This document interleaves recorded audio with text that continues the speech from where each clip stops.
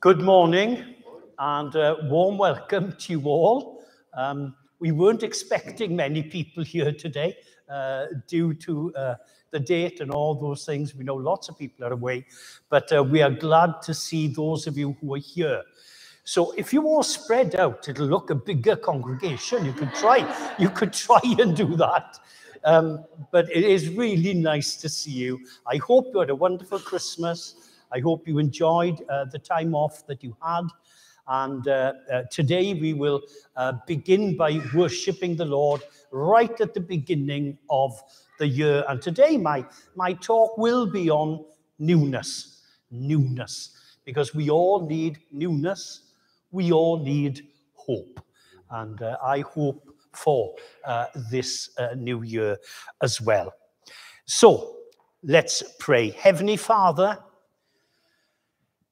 send your Spirit upon us, speak to us, encourage us, and give us hope for the year to come. We pray in Jesus' name. Amen. Let's stand together. You said.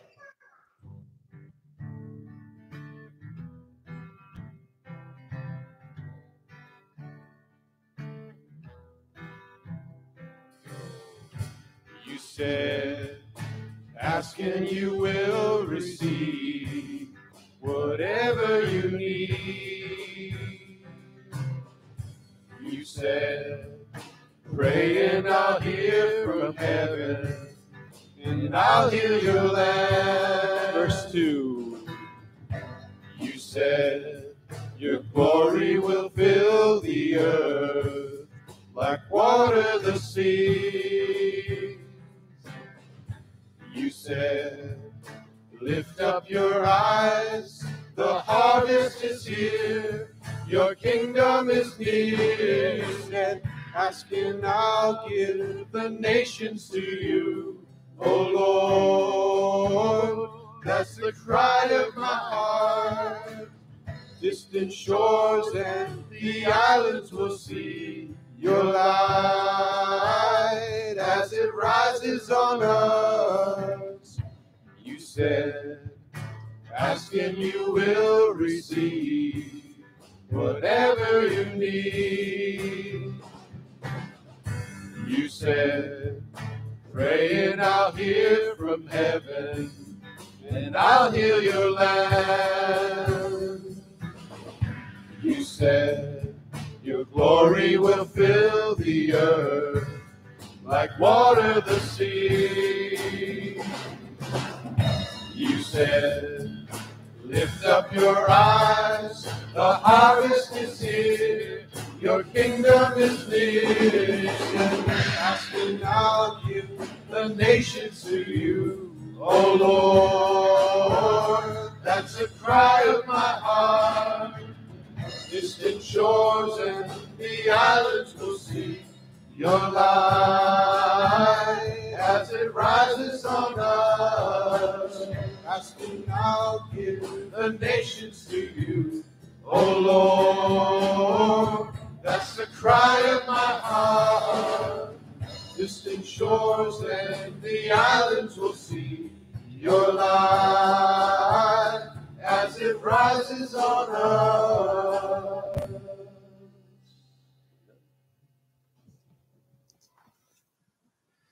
Sing to the Lord a new song. Sing to the Lord, all the earth. Sing to the Lord, praise his name. Declare his glory among the nations. For great is the Lord, and most worthy of praise. Good to me.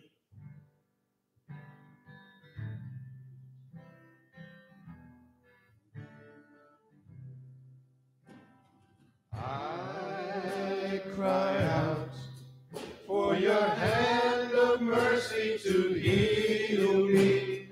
I am weak, and I need your love to free me. Oh Lord, my rock, my strength in weakness, come rest to me, oh Lord. You are my hope, and your promise never fails me. And my desire is to follow you forever. For you are good, for you are good, for you are good to me. For you are good, for you are good, for you are good to me. I cry out for your hand of mercy to heal me. I am weak, and I need your love to free me. Oh Lord, my rock, my strength in weakness, come rescue me. Oh Lord, you are my hope, and your promise never fails me. And my desire is to follow you forever. For you are good, for you are good, for you are good to me. For you are good, for you are good, for you are good to me. For you are good, for you are good, for you are good to me. For you are good, for you are good, for you are good to me. I cry out for your hand of mercy to heal me. Heavenly Father, we thank you for your provision in the year past. And Lord, we thank you for the way you will provide for us as well. Help us do what you call us to do, to give and to sacrifice to you, Lord, our financial offering. We pray it in Jesus' name. Amen. The solid rock, my hope is built on nothing less.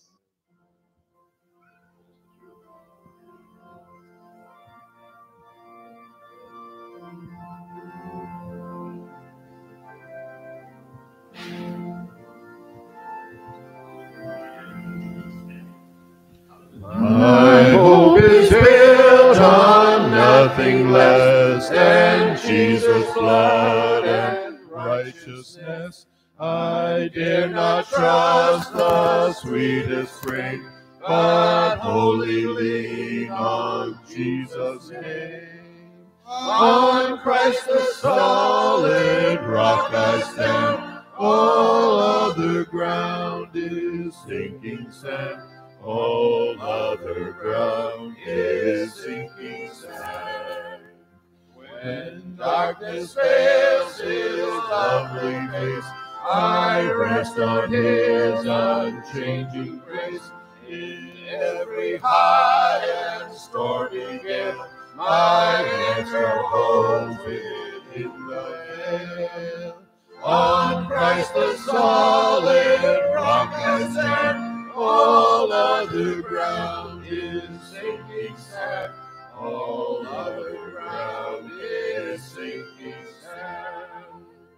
His oath, his covenant, his blood support me in the well-free flood. When all around my soul gives way, He is all my hope and stay. On Christ the solid rock I stand, all other ground is sinking sand. All other ground is sinking sand.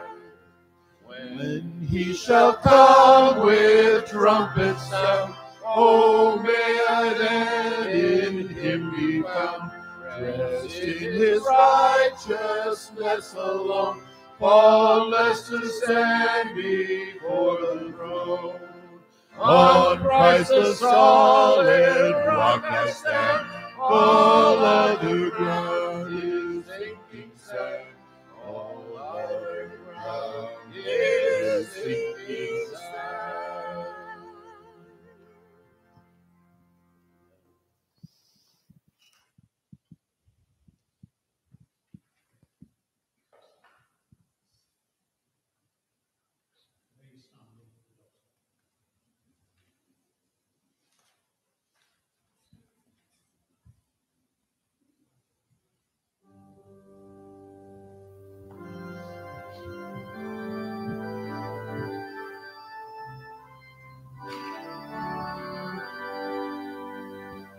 Praise God from whom all blessings flow.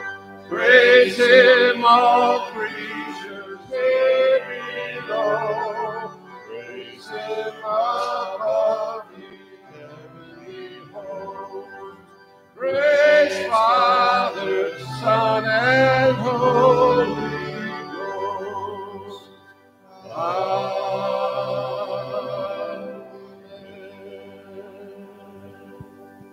Please take your seats, and I can give the announcements today. We're beginning this year really by saying if anyone does want prayer after the service, then prayer will be available. If you'd like to just come up the front, make yourself known, we'd be very happy to pray for you. Next Sunday, we start again, as it were.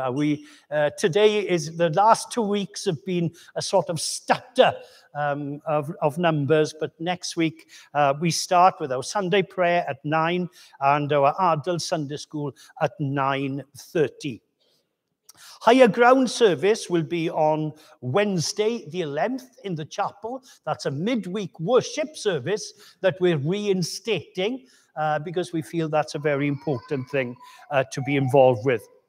Now, there might be a men's breakfast next week. Here it says there isn't, but there might be. We will let you know next. Week after next. We will let you know if that is on or not. And with that, I'm now going to ask Brian, Rachel, and the family to come forward. For those of you who don't know who this family are, Brian is our associate pastor here in the church for the last, let me get this right, 12 years. Is it 12? 12 years. And they are going on sabbatical for 3 months at the beginning of the year. And we are really glad that they're taking this time out, time to just refresh themselves as they continue in ministry. And what we're going to do right now is just pray for them. So pray with us. The elders will pray God's blessing on them as they will be about, how far is it? It's New Hampshire somewhere.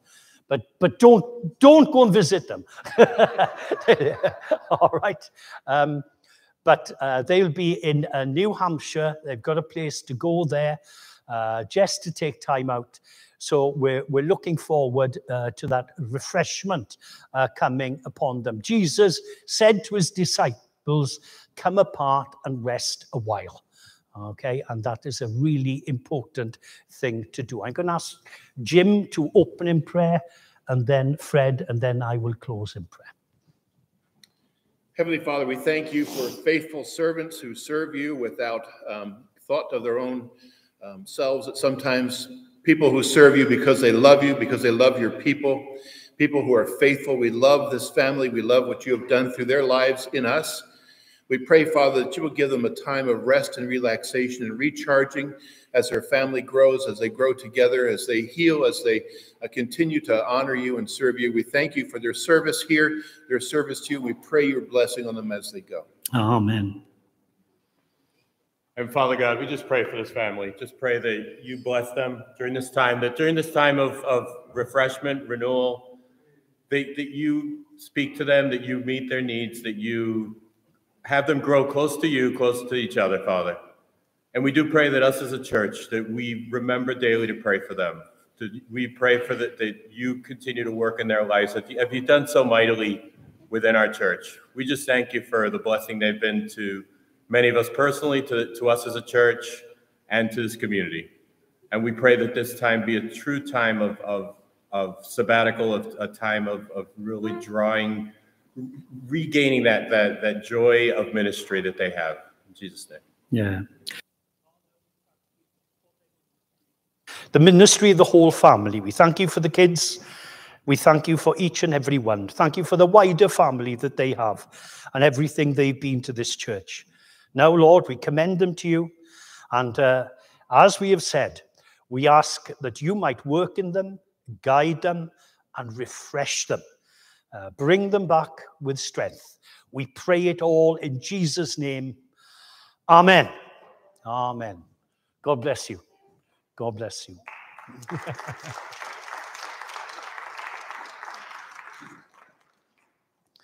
There's no EBC kids this morning, but I want you to turn in the Bible to Romans chapter 6.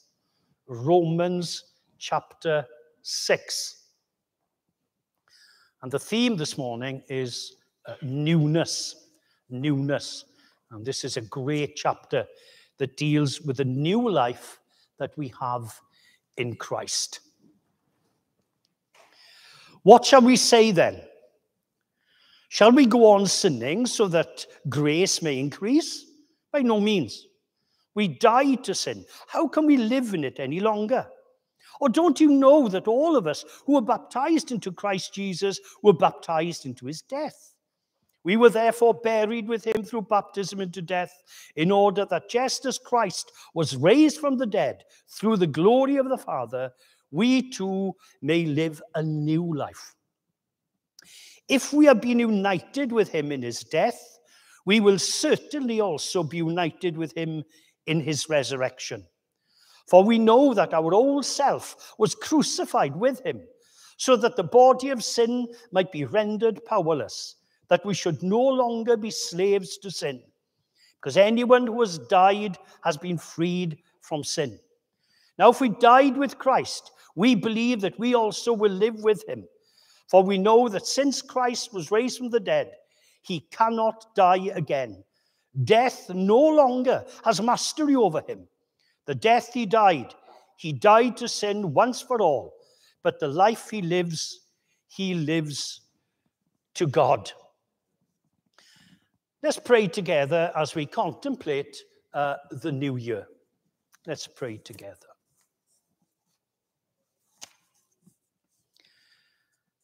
God of all time,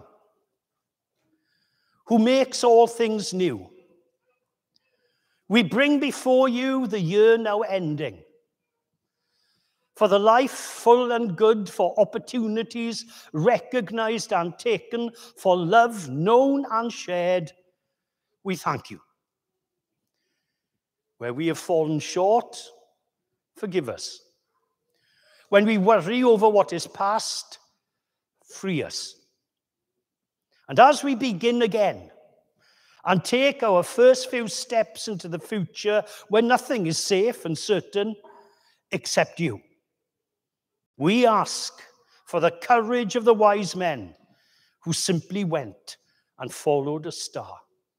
We ask for their wisdom in choosing to pursue the deepest truth, not knowing where they would be led. In the year to come, God of all time, be our help and company. Hold our hands as we journey onwards, and may your dream of shalom, where all will be at peace, be our guiding star as well. We pray it all in Jesus' name. Amen.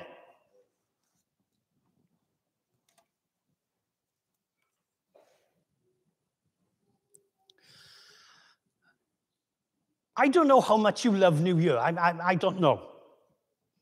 There are times I really love New Year. There are other times, well, I went to bed last night at 9. Okay, I couldn't be bothered. Shows my age, I guess. But over the years, I have really enjoyed New Year's. And in Wales, we had a tradition.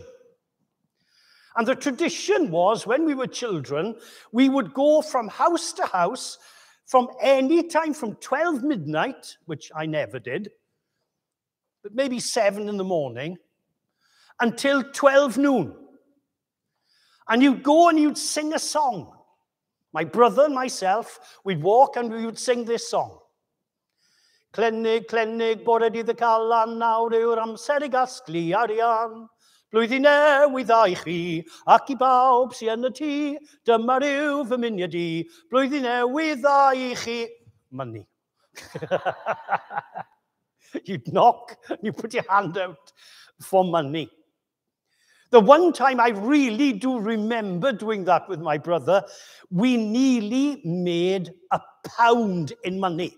Something like 19 and 6 or something like that, which was an absolute treasure for a 10-year-old, you can imagine. And we were dreaming what we were going to spend it on. We used to go to my auntie's house, and my auntie was one of these Dickensian aunties. She still lived in Victorian Wales. She looked Victorian.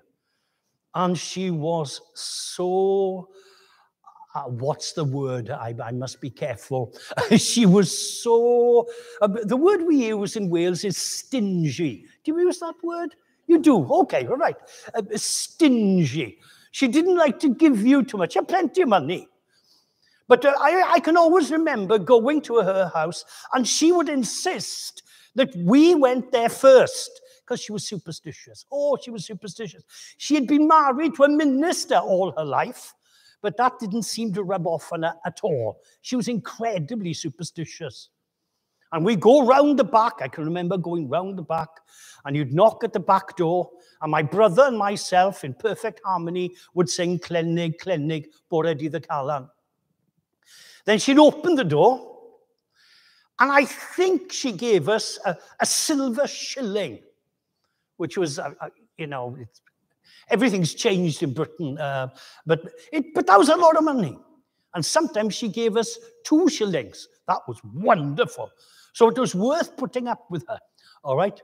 And she would insist, as we came in, that I would come in, especially because I had, in those days, it's a long time ago, I had black hair, right? I had black hair.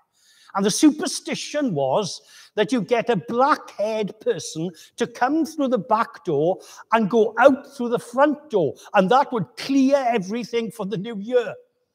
So she was superstitious enough, and we lived on it. It was great.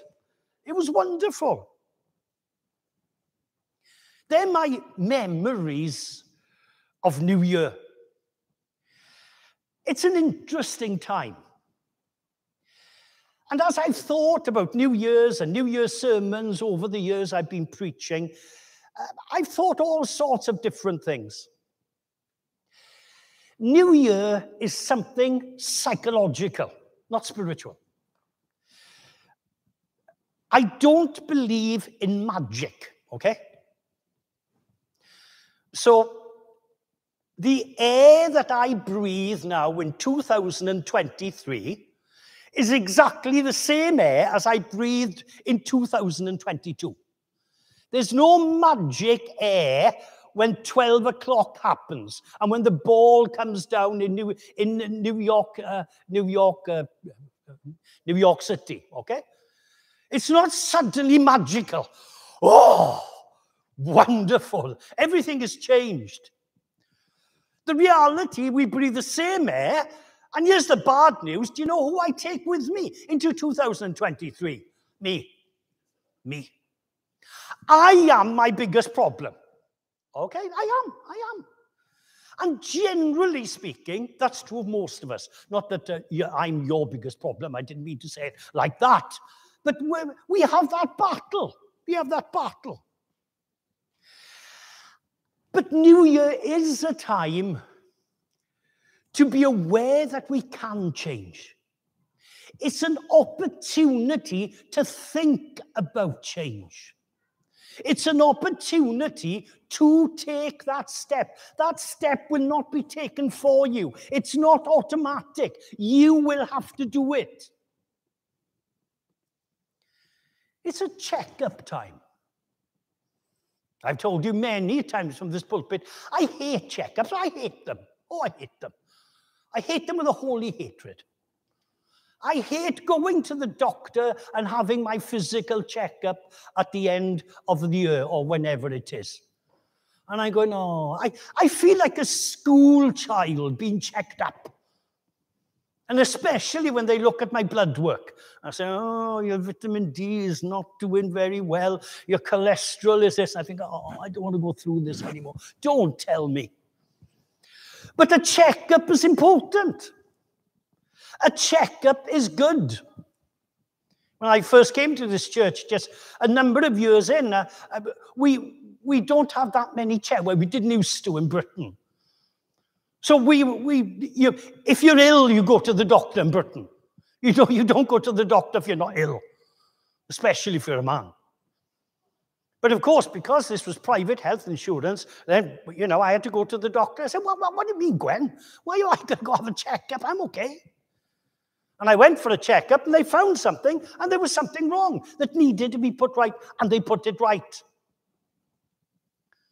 So it's good at times to have a checkup. It's good to stop a while and think about your life. And it's a great time to make resolutions. We all make lots of interesting resolutions. I don't know how many of you have made resolutions this year. I've got 1 or 2 resolutions I make every year. I once again give up my gummy bears. I love gummy bears. I've told you before, I'm addicted to gummy bears. Oh, I love them. But I allow myself 2 weeks over Christmas where I can eat gummy bears. I allow that. And then I give them up again for another 50 weeks. And then I'll come back to them next year. It's not a big resolution. It's not a big thing. But it's something.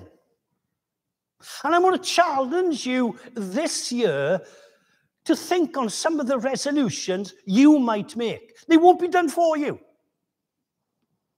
It could be anything. It could be to do with your health. One of them I'm going to put my Fitbit on again. My Fitbit broke. Something went wrong with it. And, I got out of the habit for the last 3 weeks of wearing it. That happens. And, 10,000 steps when it's cold outside is a pain. So this was a great excuse I could use with Gwen. Oh, well, I don't know how to do this. And then she fixed it. There we are. And doing those 10,000 steps is a very good thing to do. We all have different health needs. And New Year's can be a time when we do it. It could be something totally different. It could be something to do with your own spiritual life. It's always good to do. It's good to take a look at yourself and say, do you know, have I changed this last year? What changes have there been in my spiritual life in the last year? Because changes will only come if you take steps. If you don't take any steps, I tell you where you'll get. Nowhere. You'll be standing and looking around with the same view. You've got to take steps. And that could mean, as I said, anything. Could mean anything. It might be taking on a new project. It might be saying, I've been meaning to read the book of Isaiah for years and I never get down to it. I think I'm going to do it. Or you might just say, I just want to read the New Testament. I'm going to do a little bit every day. Or it might be, I'm going to pray, I'm going to do this, I'm going to do that, I'm going to get involved in a project in the church, I'm going to help out. It could be anything. I'm just throwing these out. You have got to make those decisions. But now is a good time to do it. It's a great time to do it. There's a wonderful verse which is quoted in the New Testament. And I think it's from Isaiah 40, where Isaiah speaks about making a path in the desert. Make a straight path in the desert. What he's saying is, you've got to make a road before you can go on it. You've got to clear the way. If you don't clear the way, you can't go on it. Create for yourself opportunities to make a difference in your own life, but it will mean some clearing. For me, over this last 2 weeks, especially last week, it's been a time of cleaning my study back home. And sometimes I know when things are going wrong because my study's in a mess. And when I clean my study and put all the books in the right place, do you know, I feel better. I really do. What am I doing? I'm creating a path in the desert of my study. And we've got to start there by creating that path. You see, one of my favorite Dickensian characters, and he appears in Copperfield, in David Copperfield, is Mr. Micawber. And those of you who've read Dickens, oh yeah, he's one of my favorite characters, Mr. Micawber. And Mr. Micawber, his favorite sentence is this: something will turn up. Something will turn up. Something will turn up. Do you know, very often nothing did turn up because he was continuing to do the same old thing in the same old way and get himself in debt. It's a great story, a great story. So we need to beat a path through the accumulated undergrowth of our lives if we're going to get anywhere. And we use times and seasons. We use them. We use New Year. We can use Lent. We can use Christmas. We can use any of these things, any of the church calendar. You haven't got to. The Bible doesn't say you've got to. But you can, and they're helps. And people find them a help. New habits, they tell me, take 21 days to form. Right? You look it up yourself. But it makes sense. To begin with, to begin a habit is hard going. It's really hard going. To do something that you don't usually do can be really hard. But the second week, it gets a bit easier. And by the third week, you're used to it. And you've got a new habit. It takes 3 weeks. But you can change. You can change. You really can. You can change the form of your life. As you know, my wife, Gwen, is a medievalist. And she did all her research on medieval spirituality way back in the day. And in medieval life, people would arrange their prayers and their days. And they had books called Books of Hours. They're gorgeous. They are gorgeous. They're all hand-painted, hand-done. And I've actually got 1 or 2 pages from them that I gave to Gwen. That's what you call love. That's what you call love, I tell you. Just a page. I could only buy a page. Simply because they're so expensive. But they're gorgeous. But what they would be used by nuns and people to have regular times of prayer. They would read out the prayers to themselves.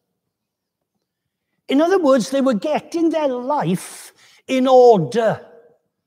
The hours in their lives weren't going to be wasted. The Book of Hours would bring God into their arrangements and into what they were doing. One of the big problems I think we've got in this society, very simple, is that it's a secular society. Even religious people are secular. Many people want to keep God in church. They don't want him in the day-to-day of life. But this year, I want to challenge you to bring God into your life, into your daily life. And you don't need to be a Pharisee. You don't need to be a Pharisee. Some people make this mistake. Today is a day you can make a resolution, okay? You know, it's nice. But some people say, if they forget to make a resolution the first, they've got to wait till next year to start. No, you haven't. Who told you that? That's nuts. All right, no. You can start the day after. You can start whenever you want to start. Because God is saying, take a step in faith. Take a step. Don't be a Pharisee against yourself when you can really make a difference. As I said, there is no magic in the new year. No magic. And I've thought about, how we say Happy New Year to everyone. Nothing wrong with that at all, please. But it's not magical. It's not an incantation. Happy New Year. I said Happy New Year to all of you in 2020. All right? We had COVID. And it wasn't always a Happy New Year. Life is like that. But God is willing to be with us even when it will not be a Happy New Year. He will walk in this year to come with us. And we will not need to waste the time he has given us. One of the most important things in life, surely, is time. Surely. And we waste so much of it. Crazy. Do you know if someone told you you've got, give me $1,000 and I'll give you an extra month to live. Whoa, yeah, whoa, great, absolutely. $1,000, of course. But use what you got. Use the time God has given. It's precious. And once it's gone, it's gone. It's gone. Every day is an important day where we can take steps through the wilderness. Every day. Every day can be a new day. We live in a fragile society. I don't know if you've noticed how fragile everyone is in the last few years. Everyone's fragile. Everyone's offended all the time. People go out to the door waiting to be offended. There they go, they put on, they're out, they go, oh, they said that, oh, you did, and they go and they complain, and they go through life being offended. I've got a word for them. Grow up, for goodness sake. Dear. People become victims of their own instincts. In other words, they are not deciding what to do. They're blaming everyone else that things aren't going right. And in this year, I want to encourage you, don't blame anyone else. Take on the responsibility for who you are and don't blame anyone else. Don't be a victim. Rather, take control of who you are and who God has made you. By choice. By choice. I'm a great believer in choice. If you're a human being, you've got choice. You haven't just got to go with your instincts. You've got choice. And once you say, I'm just instinctive, and that's all it is, you stand at the graveside of your soul. Because you're not in control anymore. There's a number of things we're not in control of. 2020, we weren't in control of COVID. You know, wasn't that an awful time? And you know, do you know what I remember the day they shut my pub down. It was St. Patrick's Day. I look forward to St. Patrick's so much. And I was looking forward to my boiled dinner. Do you know I love my boiled dinners? And on that day, everything shut down. I go, oh, no. I felt sorry for myself. We're not in charge of everything. We have choices to make. But God can make a difference in our lives as we take steps. There are two words for new in Greek. Two words. One is neos. And I know I've got my Greek experts sitting up in heaven here looking down on me. So I'm a bit worried about this because I haven't checked out. But, you know, just don't say anything if I'm wrong, okay? But you can check with them. One is neos, which just means new time. Neos, new, just new. And then there's kairos. And that has a stronger name. In other words, it's a different nature of newness. It's fresh. I'm going to use the word fresh. The Kaine Diatheke, the New Testament, Kaine Diatheke, the fresh New Testament. It's not just something new, it's fresh. And I think we need them both. We need the neos of time, because that can encourage us. But we need the kainos as well, the freshness. And I pray that this year, for all of us, will be a fresh year. Fresh. I like fresh. I like the word fresh. I like fresh bread. When I go to my mother-in-law's today, there'll be fresh baked bread waiting for me. Fresh. It'll be there, just been made. And my brother-in-law will cut it. Warm. Butter it. Oh. And you eat it, and it's fresh, and it's good, and it's wonderful. Well, may this new year be fresh bread. May it be fresh bread. Because it's possible.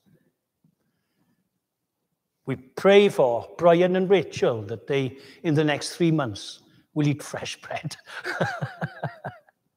We're thinking of you. We're going to miss you. But you need to sit down and get your fresh bread and enjoy it. And we all need it as well.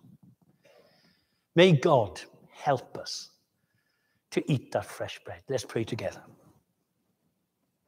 Heavenly Father, thank you that you make us new. In Christ, we are new creations. The old is gone. The new has come. Help us not add old to what is new. Help us take new steps. Help us clear the paths to take us through the undergrowth of our existence, that we may get somewhere. Hear our prayers, we pray in Jesus' name. Amen. If you don't have your wine and bread, and for those of you who don't know, the bread is on top. You just pull that open. Just put your hand up if you haven't got one, and then Kermit will bring you one of these. You're welcome to join with us. If you're a visitor, you're more than welcome to join with us in this communion. This is not a closed communion, but an open one for those who are believers.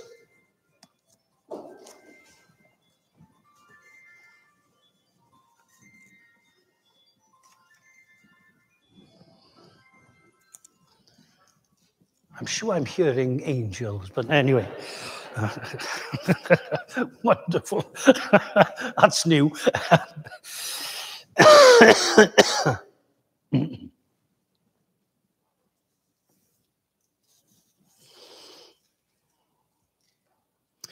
It is right, and indeed our duty and joy, Lord and Heavenly Father, God Almighty and eternal, always and everywhere, to give thanks through Jesus Christ, your only Son, our Lord.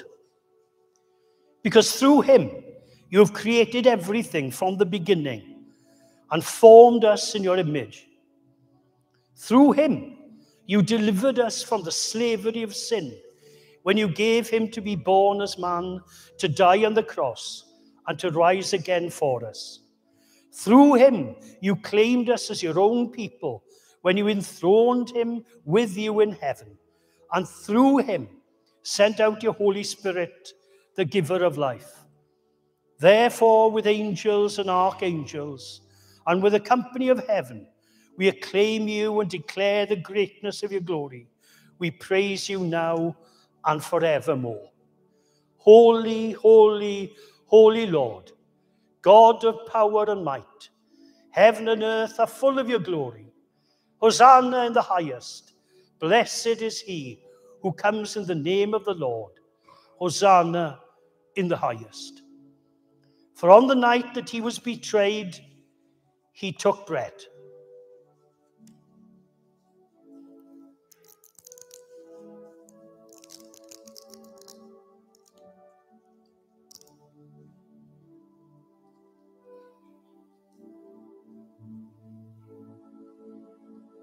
Given thanks, he broke it and gave it to his disciples, saying, "Take this and eat. This is my body, which is given for you. Do this in remembrance of me."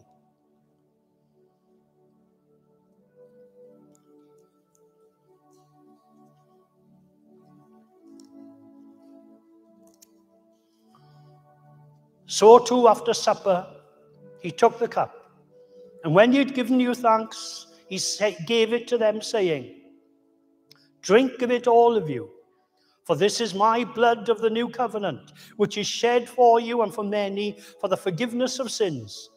Whenever you drink it, do this in remembrance of me."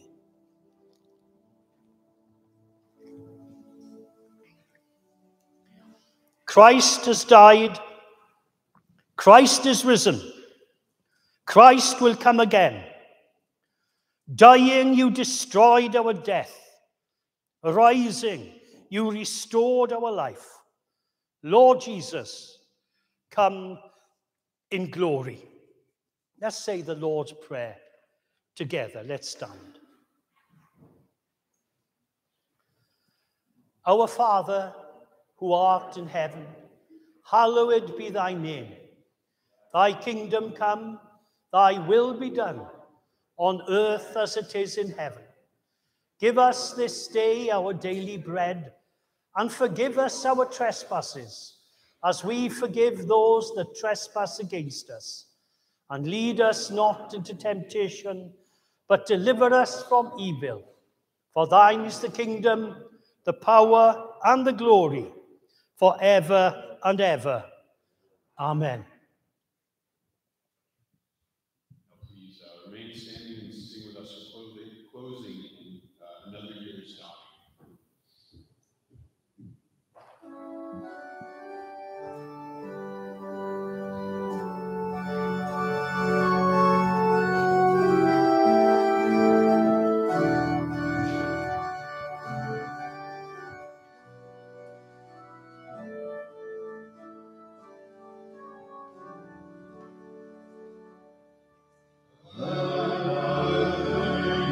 year